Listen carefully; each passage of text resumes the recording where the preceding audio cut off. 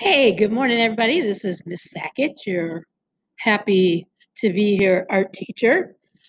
This morning in your first period classes, you should all be discussing how to log onto your computers and making sure that you have changed your password. Now, since you are all e-learning students, this should have been done when your computer was picked up. Now, on your home screen where you have your SDMC SSO sign in, underneath, please click here to sign in. It says, help, I forgot my password. And this is the place you go to change your password.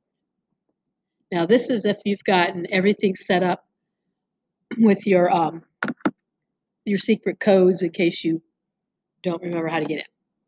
Okay, so what you're going to do is your username, right here, is your student ID. So it's important you know that. The password for you is Lincoln1 with a capital L. So that's capital LINCOLN1.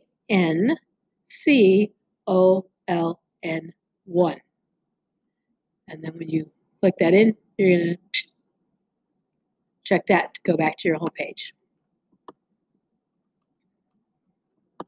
And it's also written right here. Lincoln1 should be your sign-on code. Now, before you can change your password, you should have your secret question answers set up. And to do that, let me click in.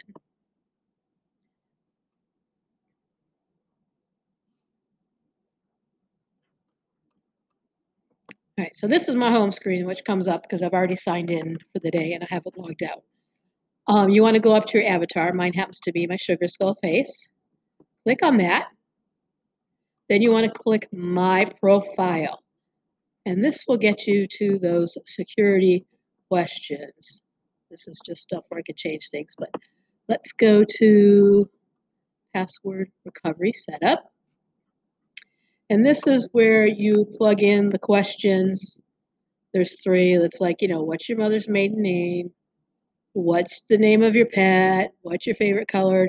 So in case you get logged out,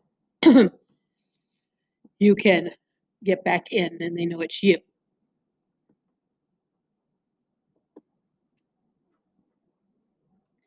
And you can also go with security and reset password too. But it's easiest kind of just to do it from the home screen. So make sure that you are all signed in and you have your main screen showing. And if you have any questions underneath this video, I will have a discussion set up for any questions about login. But make sure you watch my how to reply to discussions live video first so that you know how to do a discussion, especially if you're not familiar with Schoology. All right, I will talk to you guys again soon with our next little activity. We'll be doing a lot today, school activities school-wide, and then we'll be going over my stuff. All right,